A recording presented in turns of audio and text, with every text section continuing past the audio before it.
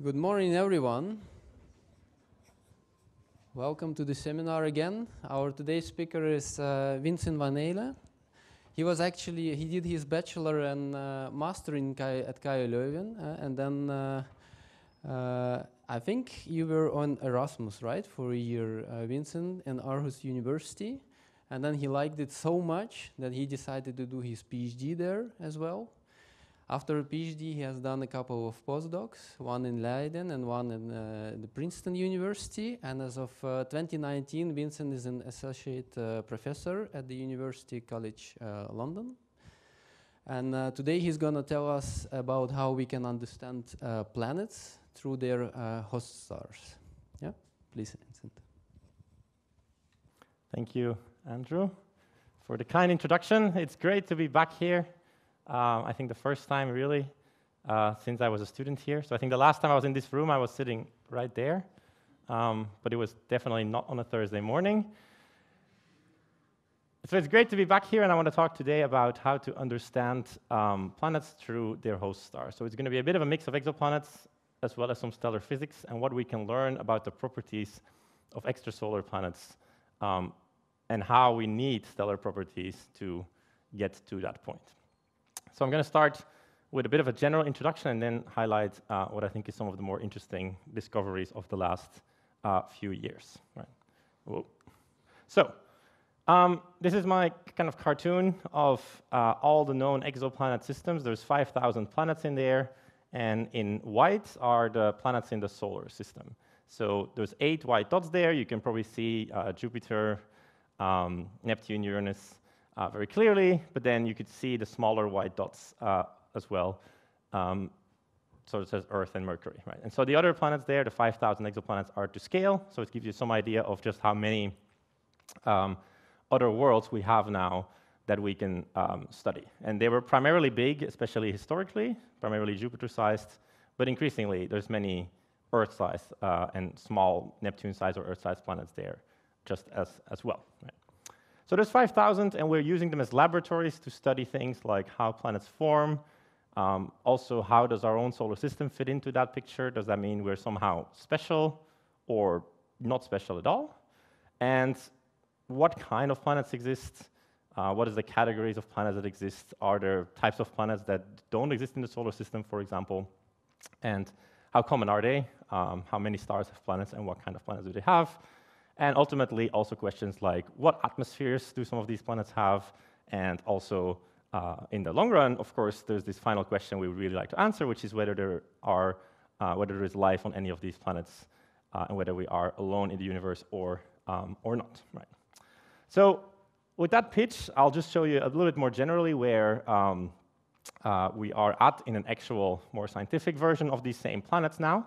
So this is the semi-major axis, so the distance between a star and a planet, and the mass of a planet. And so if you put the solar system up here, this is the solar system planets.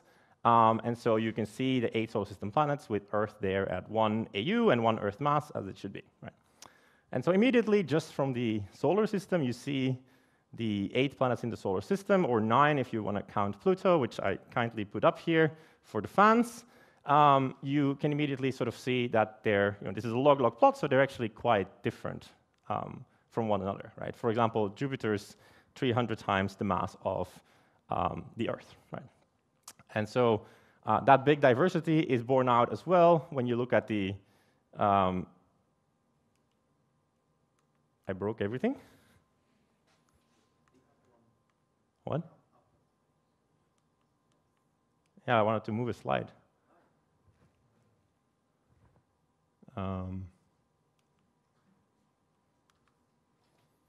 Okay. I'm not sure.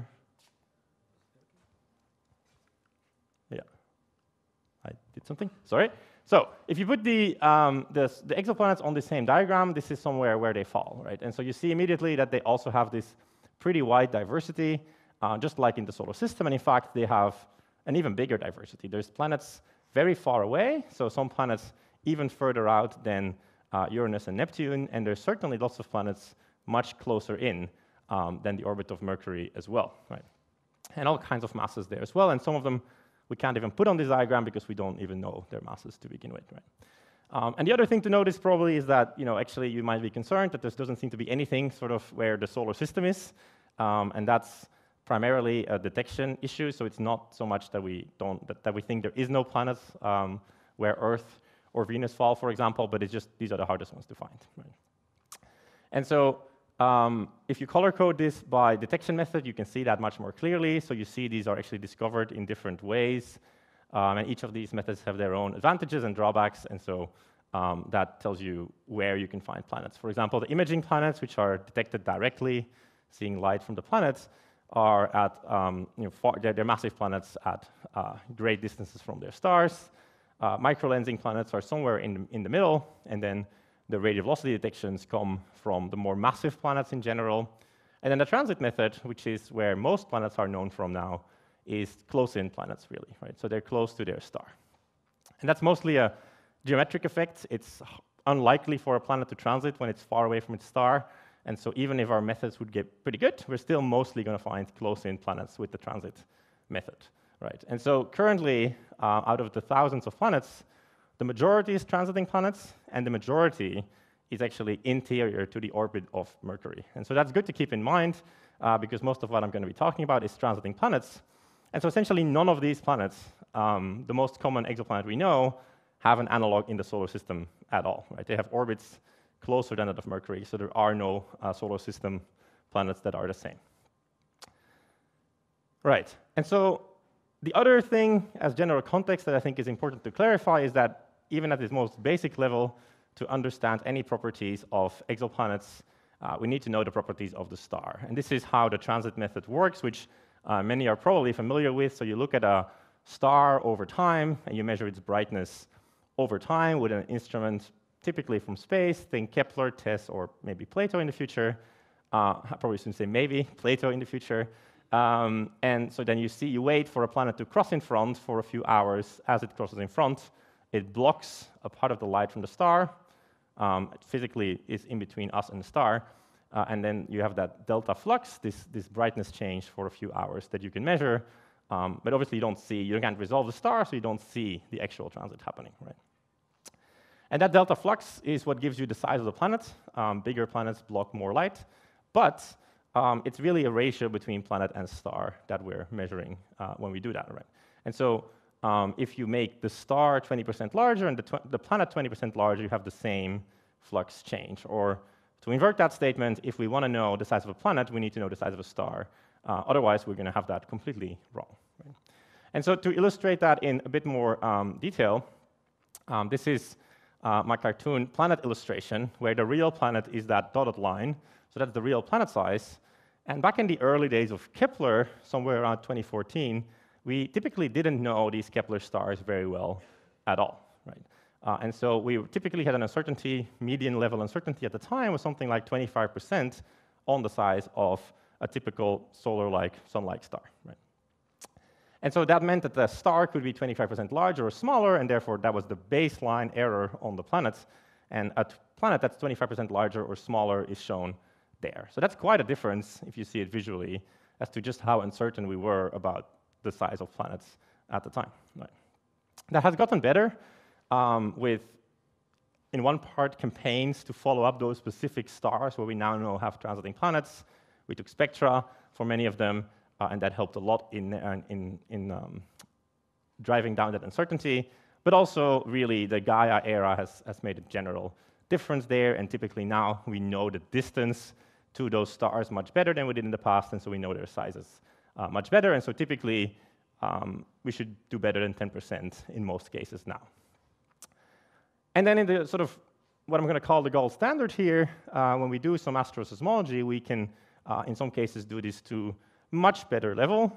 And when I'm talking here about asteroseismology, I'm really talking about solar-like oscillations for this purpose. So I'm talking about measuring P-modes, measuring the frequency of maximum power and the splitting, the delta nus and nu maxes, and actually deriving densities and even masses and radii of stars from that. So this works very well for some small set of stars, where we can then really do the percentage level precision in those cases, right? And so I want to show you some examples of where this has actually given us truly new science that hasn't been otherwise possible. So this is how the picture of planet candidates looked like in the early Kepler days. So this is all planets at the time candidates, so they weren't all real, of periods up to 100 days, and small planets sort of between Earth and Mercury size here, right? And so I didn't even put uncertainties because they're quite large and they dominate this plot, but you can see there's no real pattern to be seen in this diagram, right? You don't actually notice much structure here at all. You could have just been drawing some noise, right? But if we actually improve this diagram over time, which happened with the spectroscopic surveys that I mentioned, in particular, the California Kepler survey targeted some of these, things started looking like this, right? And this is an improvement on the planet side, especially being more careful about what's real and what's not, but it's primarily an improvement on the stellar side, right? It's an improvement on getting the stellar sizes better, and therefore the planet sizes better known, right? And what I want you to see here really is that you can now start seeing a bit of structure here at around 2 Earth radii. You can start seeing there's perhaps a clump and another clump, something like this, right? And you might not be quite convinced yet, but it's starting to appear that there's some structure to this plot that just wasn't apparent before. And then if we look at a subset of these stars, for which we have asteroseismology with the solar-like oscillations, they look something like this, right? So this is very nice P-modes that people who work on hot stars are perhaps somewhat jealous of. You see frequencies here in microhertz, very nice. There's the gray power, and the red is the bin version. Very regular pattern. You can measure those frequencies and then get mass and radii of the stars from that, right? And so if we do that for a subset of the stars in the previous plot, we get much better error bars, and the data points look something like this for that subset, right? And so now you really see that structure borne out really, really clearly with basically this kind of empty region in here, in between at around 2 Earth radii, right? So really, I think here the stars have given us a picture that we just couldn't see until we got these stellar properties better. And to highlight those two results, this one is from us, and the other one from BJ Fulton and team. This is essentially how these two plots look like. So this is the previous version with the structure, but now in 1 dimension. So it's a histogram where you see the bimodality very clearly, a plot that's now quite famous in the exoplanet world because it was the first time we saw that structure. And what we now consider the Earths or super Earths that are sort of on the lower half of the size distribution, and then the Neptunes or sub-Neptunes that are on the other side of the size distribution. And then our version of that plot here, where you actually see that completely empty valley in between. And actually we see that it's period dependent as well, that it's not just something that's at the same size every period, it's actually dependent on where you are, right? And so I think this really has marked a step change in our understanding of these small exoplanets, right? So until some years ago, we really didn't see that there was these different types, and it's now become very clear that essentially all those small planets at those period range where we're most sensitive to really come in those two flavors, and that sets the baseline of our understanding for what all those planets are like. And so this has been really kind of the starting point for learning about those exoplanets. And I stress again, essentially, Mercury would barely be on this plot, right? So most of those don't have an analog in the solar system, right? And it's fair to say that this wasn't a total surprise. In fact, people had actually predicted that we should be seeing something like this. When it was predicted, it wasn't apparent at all, so it was a very clean theoretical prediction, a prediction in the true sense of the word, that came with data didn't show this at all. But people had suggested that you would see something like this. And the details are quite difficult to explain, but I'm going to try. So this is different theoretical groups there. I'm showing here a plot from James Owen and Yanshin Wu, but there's others that have predicted this as well, dating back to 2013. Right? And so what did those people say? Well, they said these planets that are relatively close to their star should be affected quite strongly by the radiation they receive from their star. Right? In particular, the X-ray flux and the UV flux from the star, and in particular that flux in the early days of stellar formation, let's say the first 100 million years, should be strong enough to affect the atmosphere of those close-in planets. And it should drive what they look like. So that basic idea is probably easy to understand. But then what they did say is, if we simulate this, if we put a bunch of planets around a star in the early stages of formation, and even if we make them look homogeneous, so this is a histogram, it's flat with sizes of between 1 and 5, so it's essentially, there's no structure in their initial conditions here. They said if we put those close to the star, we see something that's happening, right? And so these planets will have a range of atmospheric properties. The atmospheres probably are mostly hydrogen and helium, which is the most common material. And they look at what happens to those atmospheres under the influence of that radiation from the star, right? And so what they say is, I'm gonna fill this diagram here. What they say is, we can look at these atmospheres. So this is from left to right. This is a small atmosphere and then a bigger atmosphere. So a small planet and a bigger planet. And they say, well, if your planet's too big to begin with, you might lose a little bit of your atmosphere because the outer parts are quite puffy and they can be blown off by XUV flux quite easily. So that's fine. That's not perhaps so difficult to understand. But they also said, well, if you have a small atmosphere, a really small one, it's actually really hard to hold on to that part. And in fact, it's easier, it's more stable to hold on to a sort of intermediate atmosphere. When your atmosphere is a certain level of thickness, you can actually hold on to it easier. It self-shields, so it protects the inner parts of the atmosphere to a level that makes it hard to then destroy the whole atmosphere. Whereas when you have a very thin bit of atmosphere, it's very hard to hold on to that under the XUV flux. And so what they said is something like this. So they said if you put those planets close to the star, they will have a different level of radiation. This is a mass loss time scale, meaning if it's a long time scale, and they said here, if it's longer than 100 million years, they would survive the first 100 million years.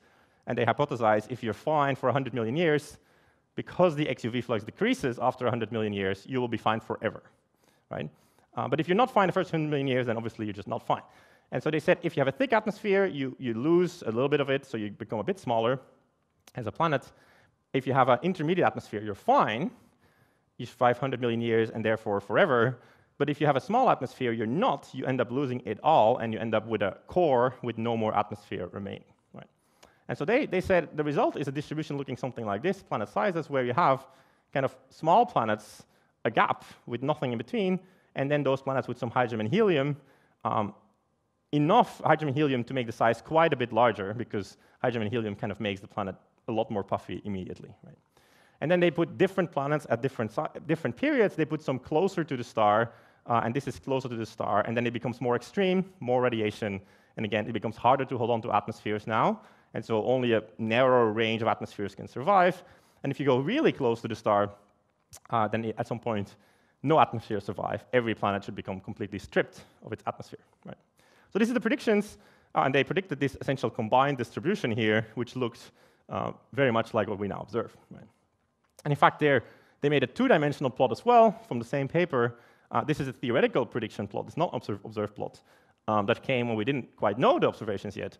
And they said, this is what we should be seeing. We should be seeing those Neptunes surviving, and then the Earths, which have been stripped of their atmosphere, with very little in between at around the 2 Earth radius. And even more so, they said it should be kind of period dependence because of this effect that when you get closer, you have more radiation, right?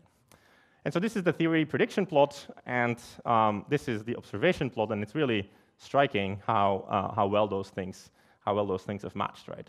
And I think that the baseline predictions date back from 2013. And at that time, we didn't see this at all. In fact, the original paper makes a lot of arguments to explain why they didn't see this, why it was wrong.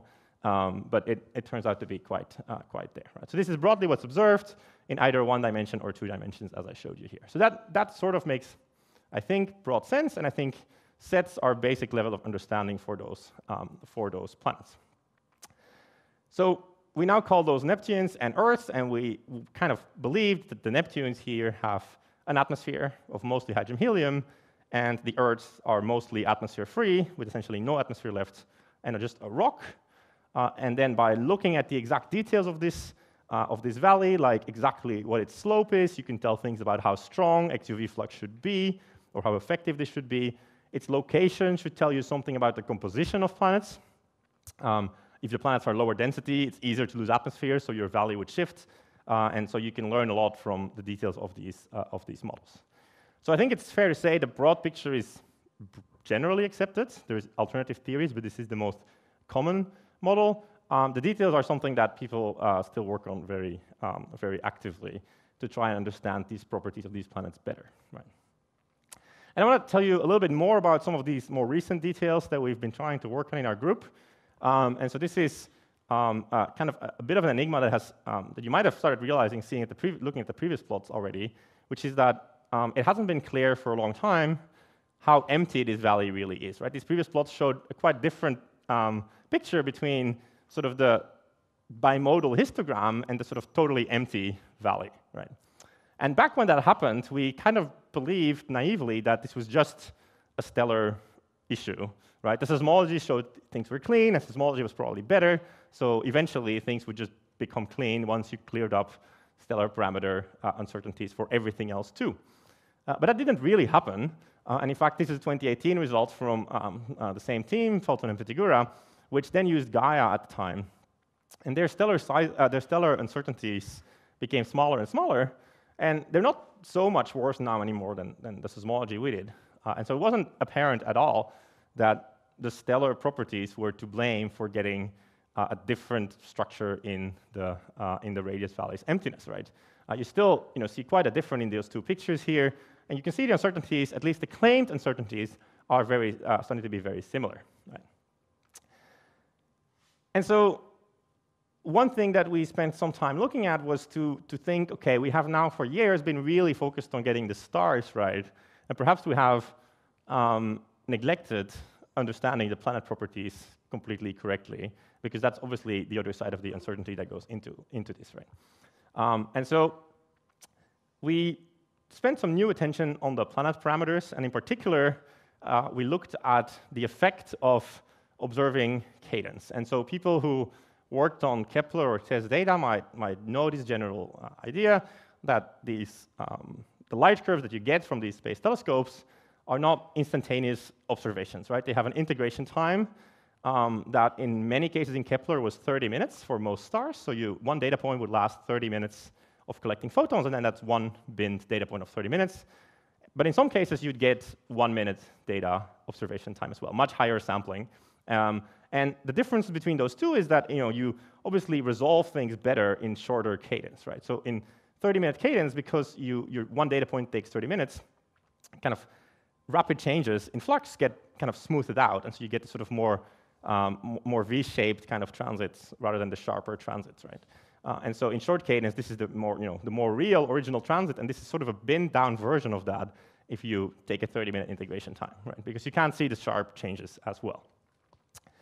And so that's broadly understood, and obviously this has been taken into account since forever. This is not as such something unusual, but what was recognized perhaps, or maybe under-recognized until more recently, is that beyond smoothing things out, this also gives you an intrinsic uncertainty on the size of the planet that's hard to overcome.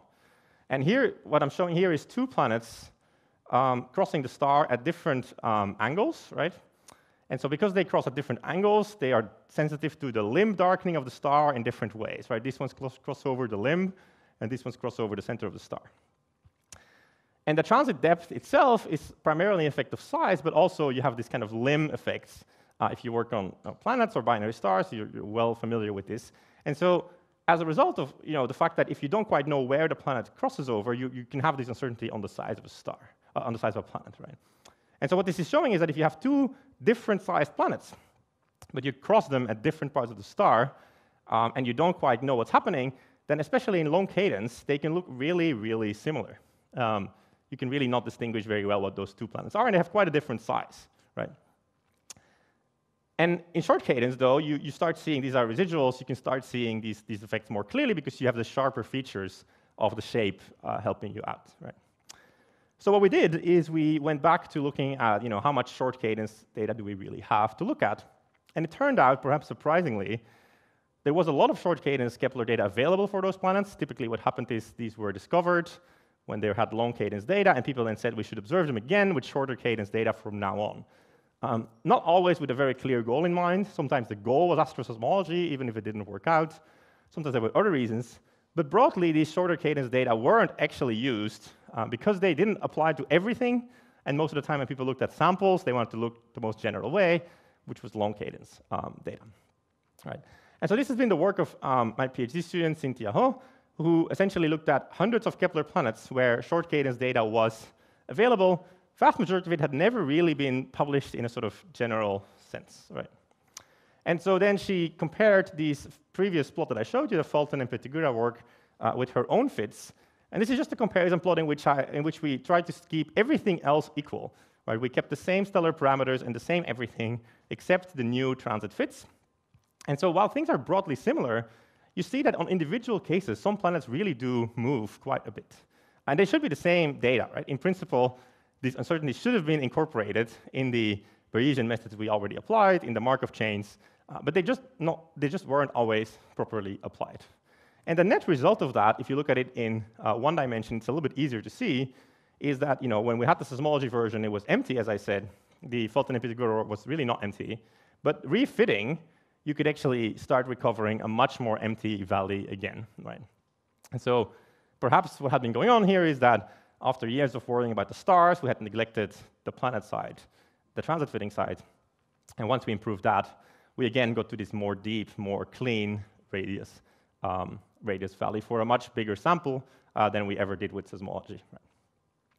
And that has a lot of implications because we believe that the planets that contaminate the valley, that are inside the valley, might have a different history. We believe that for the operation models of the X-ray and UV flux should create an empty valley, and so that everything that we might find inside might have a different history, might have a migration history, for example, or might have a more icy composition than the other planets. So we really would like to know whether these planets are truly inside the valley or this is just an observational problem. And it seems many do move out, not all of them, but many do actually move out when you do the work very, very carefully. And so this is the net result of Cynthia's work.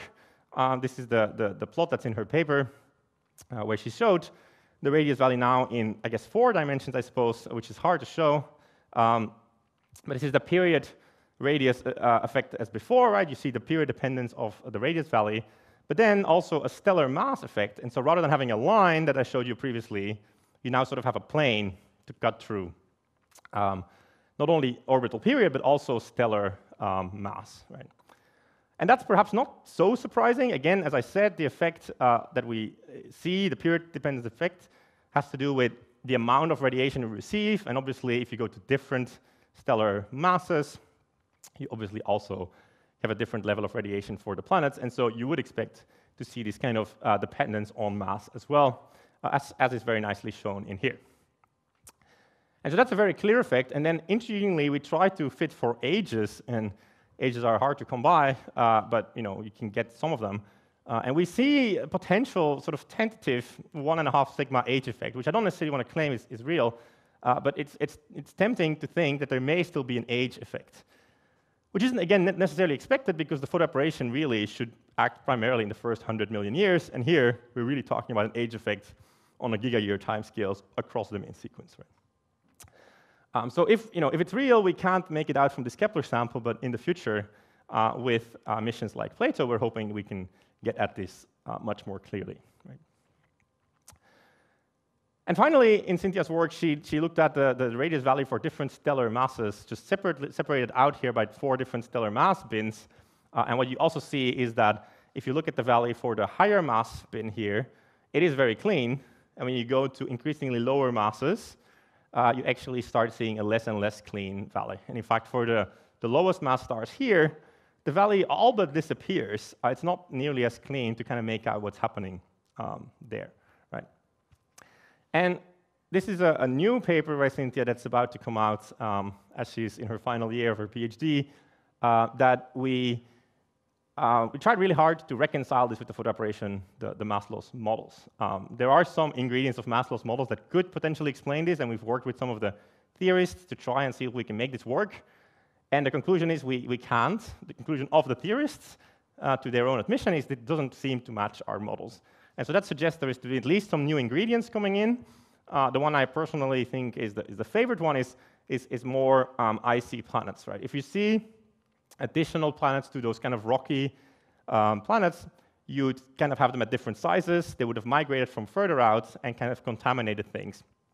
And at low mass stars, because the ice line is closer, we should start seeing more and more of them. And so it makes sense that this effect this contamination effect is happening primarily at those lower mass stars. And I think this is some of the clearest evidence today that we actually need, or these are probably icy planets. And the prediction, if that's true, will be that all those planets here in the middle should be icy, right? It should be that you get a clean value originally, and then you contaminate it with an additional number of icy planets, right? So it makes a clear prediction of what these planets here in the valley should be like. I'll say more about that in a moment. But first, I just want to briefly highlight that we also looked into this cadence effect, the actual effect of cadence itself, in some more detail. This is a more technical work that was led by Julio Camero, who was a master's student working with me at the time, and is now a PhD student. And he sort of looked at the details of the effect of the observing cadence, forgetting about the radius value, just the actual effect. And in particular, for that, he used TESS observations, which, like Kepler, have these many different observing cadences. In fact, TESS has a dozen observing cadences because they keep changing. And so sometimes we have stars that have been observed at different times at very different cadences. And so this is one example which has been observed at 4 different observing cadences. This is the same star at different times, different observing cadences. And you can actually see very nicely how, with the very short integration times, you get this very clean transit. And then with the longer integration times, increasingly, you get this V-shaped transit, right? And so what we set out to do was to say, let's just fit all those models separately and see how well do we do in the real-world case, where we just model them and see, does it make a difference? And so then you get posterior something like this, where you get impact parameters here, and indeed, you know them better with shorter cadences. But more importantly, you get stellar planet-to-stellar radius, and this you can see again, 20-second cadence, you get the cleanest posterior, so you really can get planet sizes much better with these shorter cadences, right? And so then we did this more systematically, which is shown here. This is we did this for hundreds of systems, and then looked at the average effect. For example, here, if you go from 30-minute integrations to 20 seconds, you get an average of 47% improvement in precision of planet sizes, right? If you go from, for example, 20 seconds to 120 seconds, the effect is much more modest, because 120 seconds is already pretty good, but you still get a bit of an improvement on average, right? And this is real-world data, so sometimes you get lucky, sometimes you don't, but this is the average effect. Quantified, again, I think will be quite important in the future with things like PLATO, which will also have observing cadence things to worry about. Right. And the final bit of my talk here, I just want to go from sizes, which I've talked about today so far, to masses. Right. So I've said these planets come into 2 categories, Neptunes and Earths, and they're probably different. One have atmospheres, one category doesn't. And one way to kind of understand that much better would be to measure their masses. In fact, you would expect their masses to be quite different, just based on the fact that one has atmospheres, and these hydrogen-helium atmospheres are very low density as such, right? But these kind of Kepler samples that we've so far wondered about, you can't really get planet masses for them. These stars are typically too faint. And the reason we've used Kepler for most of this work is that Kepler offers us the best sample. We have typically the best homogeneously studied sample. We typically have the best transits, much better than TESS, but we just can't do this mass work. So we're kind of forced to move on to different samples if we want to get at the mass question, right? And so here's a quick example. I'm going to just show you some M-dwarfs here from a recent paper where we attempted this exact thing in a sort of pretty naive way. So this is planets around low-mass stars, and this is just only planets which have a mass measurement. They come from all kinds of sources, so I haven't done anything to them. We did add some new measurements here at the time. But so if you're brave, I suppose you can fit a radius value through it. I guess it's not a problem, but it's not so clean here. But we expect it to be there, right? So that's fine. And then we can actually look at these same planets and their masses, and that looks something like this, right? And so on this mass radius diagram, what you should see is that the Earths are actually kind of on a straight line, and that straight line means they probably have a very similar composition. And the Neptunes don't really follow that straight line. They're not, they would be down here, but they're not. They're much bigger, but not that much more massive. And that's consistent with what we expected to see. If you plot some models up here, these gray models here are kind of just rocky models, different kinds of rockiness, more iron or more rock, but no atmosphere, so that's fine. And then the blue points, you can't make it work with just rock. you need to start doing things like hydrogen and helium on top of that rock to start making them work, right? So to first order, this picture seems sensible, but this is not really the sample we would like to do this kind of work for, right? And this brings me to my point here, which is that if you want to do this properly, you need to worry again about the stellar parameters quite strongly. I made the point here about stellar sizes for transits, but these masses typically come from radial velocity measurements. They come from measuring the movement of a star because of a planet. As with transits, we don't actually see the planet itself, but we see the effect on the star. And as before, if you change the mass of a star and the mass of a planet, you can get the same effect, right? So again, you need to know the stellar properties very well to be able to do this, right? And so as before, we said, okay, let's set out to homogenize these stellar parameters for a sample here. And it's harder now because we don't have just a clean Kepler sample to work with, or even a clean TESS sample. We sort of need to take things from all kinds of sources. There's only something like 100, 200 planets that have mass measurements, and they come from all kinds of observing sources, right? So we need to actually homogenize across various instruments and various parts of the sky and various properties of stars. But that's what we tried to do, and this is work led by my PhD student, Anhard Weeks, who homogeneously tried to characterize 111 planets. We looked at FGK stars here, and what we used is the Bayesian stellar algorithm, or BASTA, which some may be familiar with, as it's a tool that's also incorporated in part of the PLATO stellar pipeline. And so broadly, how this looks like is you put in inputs, such as parallax information from Gaia, or temperatures, metallicities. They can come from whatever source you like, and then colors and so on. You can put in other things like delta news and new maxes if you're a seismologist as well.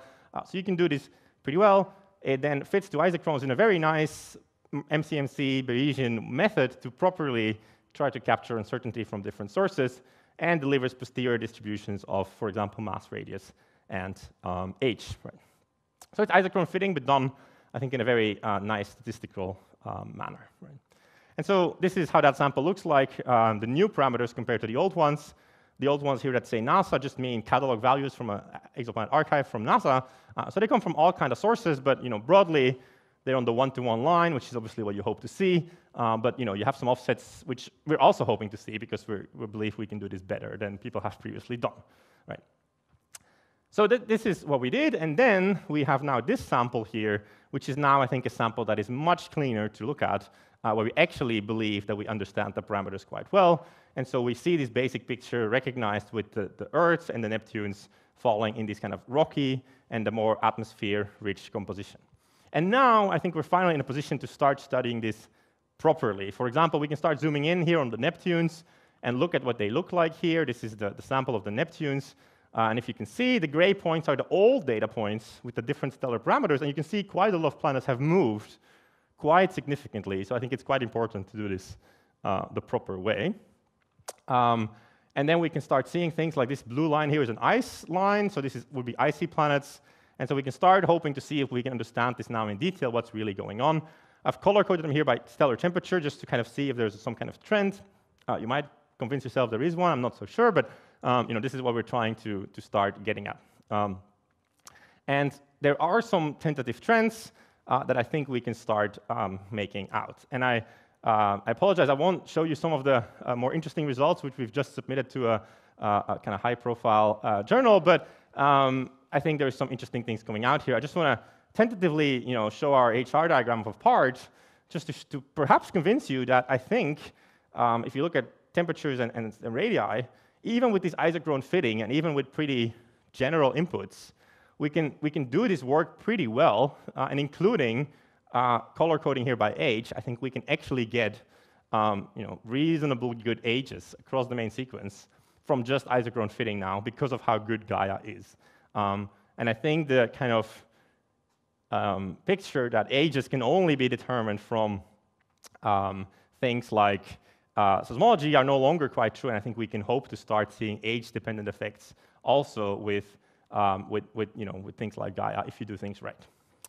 And I think this will lead, as I said, stay tuned, to some interesting planet property trends as well. Finally, I realize I'm almost out of time. I just want to say that there's an other part of this whole mass work, which is again the planet side of it, which is a PhD student Hannah Osborne, who works on this, and this is the goal of measuring new planet masses as well as maybe cleaning up some of the previous archival work if possible. This is Hannah at the ESO 3.6 meter telescope observing at HARPS in La Silla. And so just to show you very briefly an example of a paper, it says under review, but it was actually on archive yesterday, so go check it out if you're interested. This is a planet, this is TESS light curves, this is the transits here, the blue dips in the real light curves, and then we took the spectra and measured the RVs of the star, and this is the RVs over quite a long time from HARPS and some HARPS north RV. So you see the movement of the star here in meter per second kind of motion, and then if you kind of fold these, just to show you the kind of summary here, whoops, this is the summary where you see the transits, very clean, this is the folded transit, and then this is the RV, the sinusoidal motion, as the star kind of moves back and forth because of that same planet with the same orbital period as the transit orbital period. And you see the amplitude here is really small, meter per second, which is sort of walking around the room. This is meter per second level, right? This is what the star is doing, and it's light years away, and we can still measure this, which is kind of incredible, right? So that actually works because of all the spectral lines, of course. Right? So when we do that, we can put this planet into the mass radius diagram and so on. And I want to highlight, we didn't pick a random one here. We picked one that we believe is kind of bang inside the radius valley. This is where I mentioned earlier. Those are the ones that we think might be icy because they might have a different history. So this one was a pretty clean case of it's really sort of in the middle. So it must be weird. And indeed, if you put it in the mass radius diagram, it falls here where there's not much else. And it is in those blue lines, which are the icy water fraction lines. And so it's tentative to believe that this may somehow be one of those icy planets that we hypothesized would be there. And finally, it's highly suitable for atmospheric studies with James Webb, and we've put in a proposal. Deadline was yesterday, if anyone's yesterday night. Proposal went in by the deadline, and hopefully we'll get some measurements directly of the atmosphere as well. Okay, to wrap up, I just want to say I am also looking forward very much to PLATO, which I think in many senses will combine the best of both worlds of Kepler and TESS, which we've used so far, right? But PLATO will find a large number of exoplanet systems and investigate seismic activity in the stars.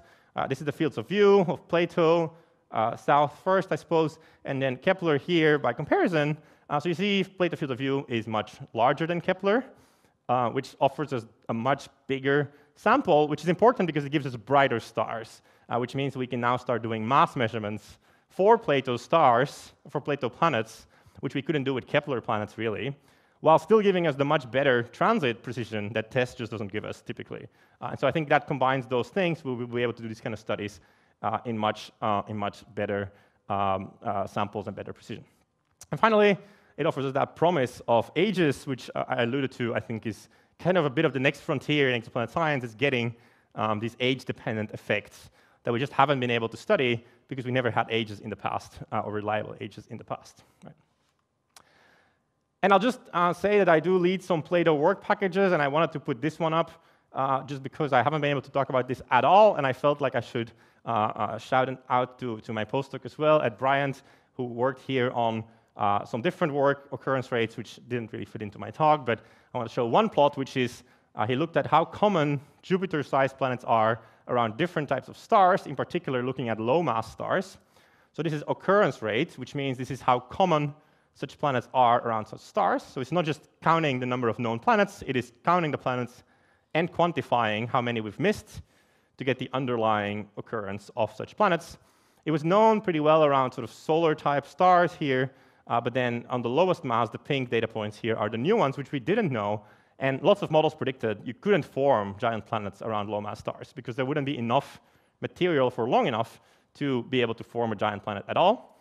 And we find that they are rare, but we have some clear cases of real planets, so they can form, kind of challenging some of these models. So that's work from a few months ago, led by Ed Bryant. There's another work package here, which is much easier to explain in this context because this is basically on the topic of what I've talked about the past 45 minutes. And if you're interested in joining, please do let me know. We're definitely welcoming new members there as well. So with that, I'll just leave up this summary slide. I talked a lot about the small planets. I think the radius valley and the photo aberration models and the massless models give us the framework to understand those small planets in. We understand the basic properties, Earths and Neptunes, mostly rocky, some with hydrogen helium on the Neptune side, but open questions, ice planets, how clean are they, what is exactly their history, and so on, what are their masses remain. And I think that requires this kind of clean modeling, homogeneous modeling of both star and planet very carefully, which I think very pleasingly is quite exactly what the PLATO strategy will be. So with that, thank you very much. I'm happy to take your questions.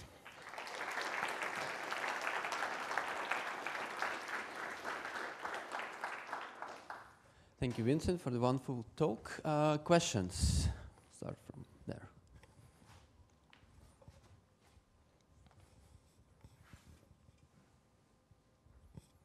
Hello, thank you so much for this. I've got two questions. First, a small one. In your typical radius valley plots, where's the hot Jupiters? Are they way up? They're way above, yeah. Okay. Yeah, so I didn't talk about this. So I've cut off essentially most of those plots. I'll give you a real one. Maybe it's easier to see on a... I've cut off all these plots at basically 4 times. Here, I'll show you here. And a Jupiter here would be about 10 times the size of Earth, so it would be kind of twice as big. So in the left plot, around 10. Yeah, here it should be there. They are there, but they are there. They're just very uncommon. So it's a selection. This is a selection. So this is an actual corrected plot for occurrence rate. So this is trying to quantify how many planets there really are. And Jupiters, while easy to find, are actually very rare. Yeah. So the actual race is essentially something like almost every star has a Neptune or an Earth, like this kind of planets, but only something like 1 in 100 have a hot Jupiter. And so these are the very small numbers you see here.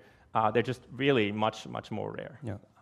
Okay, and then the second question is, if you use short cadence data, or in the limit, like ultra short cadence data, can you actually say something about limb darkening effect and the impact parameter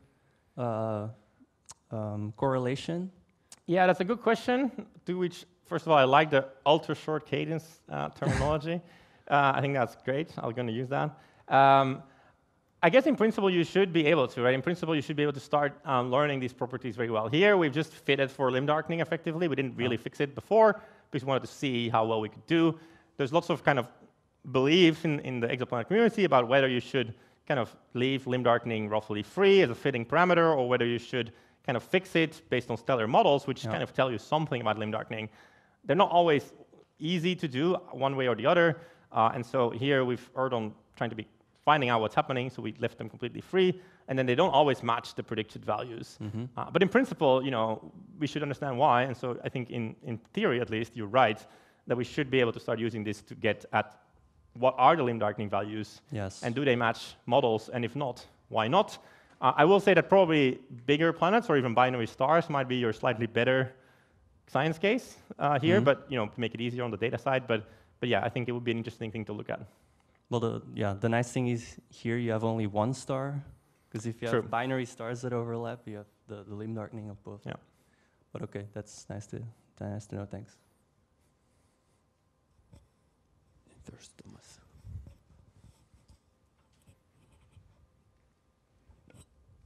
Hi, thank you for the talk. So you very nicely explained that photoevaporation is the main process responsible for the radius valley. I'm not super familiar with the literature, but I can seem to remember that there's another process, core-powered mass loss, which seemed to be called on by some authors as another explanation for the radius valley. So can you comment on the importance of that process compared to photoevaporation? Yeah, that's right. So I simplified and maybe slightly oversimplified here when I said, when I said photoevaporation is the likely effect. There are alternative models, including core-powered mass loss, so maybe for everyone else in the room. The main difference, I suppose, is with photoevaporation, you're just saying the driver comes from the star directly, the XUV flux. With core-powered mass loss, the effects are very much the same, and therefore the predictions are very much the same, but the heat source is mostly the planet interior itself when it forms. And so you get kind of a planet-dependent heat effect, but still many of your other effects should be similar, which is why it's been hard to distinguish. Part of the reason I didn't really put it up is because I think Photoaberration, for one, came first back in 2013, and so there was very clear predictions which have borne out. Core-powered mass-loss models have been harder to make work, and even so, after we already knew what to expect, so that's, I think, a strike. But more importantly, this paper here by James Owen and Hilke Schlichting, who have been sort of proponents for each side. So James has been working on photoaberration, and Hilke has been really a core-powered mass-loss proponent. In this paper, it sort of concludes that photoaberration is very likely the dominant effect. And so from that, I think the debate is somewhat, if maybe not entirely, settled in favor of photoaberration. All right, thank you. Joris? Thank you. On the previous slide, where you showed that the posteriors depend on the cadence, do you take the cadence into account in your posterior? Do you convolve? Or? Yes. Sorry, I don't have my slide. Yeah, we do. So this is so. What has been done for as long as we can, we've been doing this is we do try to take this into account. So what we do is normally, in general, whatever your cadence, if you have a long cadence data, you generate a model that you originally generate at infinite time precision, so infinitely short timestamps, a perfect model, and then you convolve it with the integration time, so that your model now becomes a 30-minute integration time model, and then you compare that to the data. And in principle, while this should give you an intrinsic uncertainty because you're kind of binning down things and you lose some information, you should not get an effect, right? What you should see is if you go from longer to shorter cadence data, you get to a better precision. But if you fit the long cadence data correctly, you should have a bigger uncertainty, but you should still be correct in your posteriors because you can take into account the effect entirely. What I think we're seeing is that this just hasn't been done completely correctly in the past. Because what we were expecting to see is a drop in error bars, but within the original error bars. What we see instead is that there's many cases where we're 3, 4, 5 sigma away to levels that really, given they're originally the same data, really shouldn't happen. And so I think while this has been done the convolved way, I think it hasn't always been done completely correctly. And I think the longer cadence data should be fine as long as you do things correctly, as I think we're showing here. This is posteriors, where you do the longer cadence data properly, then you get this bigger error bar, but they encompass the truth. But this hasn't been historically done correctly, and I think we're fine with long cadence data as long as you do it correctly, but if you want to do precise stuff, you still need the short cadence to get there. Yeah. Okay, thanks. Yeah, go soup.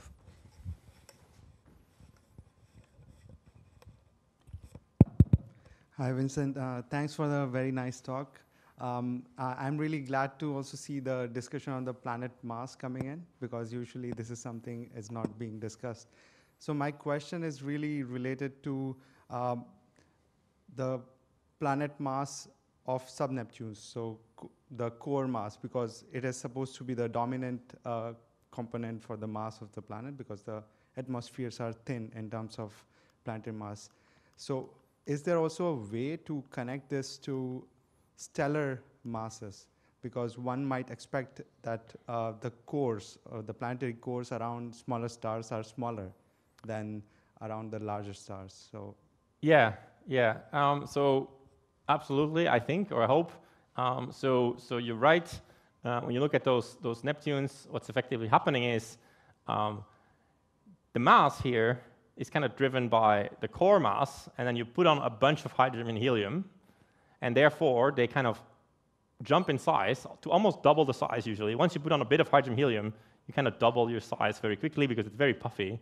But you don't really add more than like a few % of mass, so basically your mass, if you go from an Earth to a Neptune, or it obviously happens the other way around, but you go from roughly the same mass to basically twice the size, right? So the mass is dominated by the Earth's, by the cores.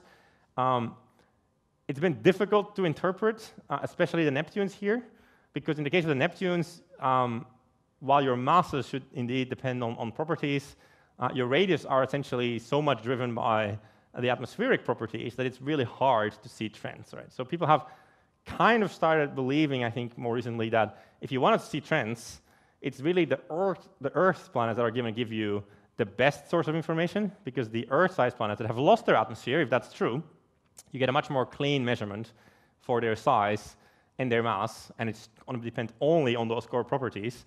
Whereas for your Neptunes, that hydrogen-helium can really expand quite a range, even for very small differences in hydrogen and helium. And so I think the future is probably in the rocky ones here. And while I say they are on a line, this is actually quite a spread, right? So this is the Earth here is somewhere like that. It has 30% iron, roughly. And the 100% iron line, this is essentially a model where there's basically no silicate, and there's basically just Fe. That's really different from Earth, actually. So understanding this spread, I think, is the current focus. And we're trying to link that to some stellar parameters. And I think we have succeeded in linking it to some stellar parameters. But we're not quite fully there yet. But yeah, I think this is definitely what we want to do. We would love to see the trends with the Neptunes, but I think the Earths are slightly easier in terms of interpretation. They're unfortunately quite hard in terms of measuring. They're the smallest planets in transit effects. They're the smallest masses, and so they're the hardest ones to do. And typical error bars here are actually quite significant because they give you this kind of meter per second rate of velocity amplitudes, which is sort of this walking pace amplitude. And so it's quite hard to do, but I think we're getting there, and so maybe stay tuned for some results on that front. Thanks. Last question from Pablo. Hey, thanks for the talk. I wanted to go a bit back to the cadence. So the plot you had with the posteriors and the radius. So I guess it's a bit out of curiosity. Normally what I'd expect is that longer cadence gives you a broader posterior, which I guess makes sense between the 20 and the 600. But if I see the 20 and the 120, it just seems to shift the posterior. So I guess just naively, I would expect the light curve models to include the cadence in the fitting. So they do, and in principle, you're right? So the dominant, I mean, what you would expect is you have a true value somewhere, I don't know where, and then with 20 seconds you have an uncertainty, and then the longer cadence, the more uncertainty. But since this is real-world data, and the data looks something like this is just one transit. There's more data, but you're gonna just by chance get it wrong, basically, some of the time. So since we discussed for a very long time whether we should go the theoretical way, because you can kind of mock up all those cadences and simulate them and then fit them back. But we thought it's better to just go for real test data, because that tells you something about the real world, like how much does this matter. And ultimately, how much it matters depends not just on cadence, but also on how good you do, right? So if you have a very noisy light curve, if this transit was really difficult to model in the first place, it wouldn't help to go to shorter cadence that much, because you would just have a big uncertainty based on photon noise. And so the better your photon noise, the more you then have the observing cadence needs to have that other source of error. So I think the answer to your question is just that in real-world data, occasionally we're off just by chance. And you even see that here in the, this is the average of a whole bunch of fits where we compared hundreds of planets to different cadences. And when you cross this gray line here, you actually have cases where you do worse in error bar with a better cadence, right? So you can see that in some cases, just from a fit posterior from a Markov chain, you seem to suggest a bigger error bar, even though your cadence gets better, which we shouldn't have in principle if those light curves were the same. You can't lose information by having a better cadence, but they're not always the exact same light curves, right? They come from a different test sector, and so they might just not have the same quality. So it does happen in the real world, and that's why we kind of made those conclusions on average for samples to see how much the effect was. Okay, thanks. All right, we are unfortunately at the hour, so I have to stop the discussion. I see there are more questions, so don't hesitate to go to Vincent after this and ask your questions. Also, as a reminder, so Vincent is on 2-day visit at our institute. So if you, again, want to discuss something or you have a proposal for joint projects with Vincent and his group, feel free to find him and discuss. If you can't find Vincent, try to find me, and I will tell you where Vincent is. Yeah? Okay, thank you very much. Oh, and let's thank Vincent again. Thank you, everyone.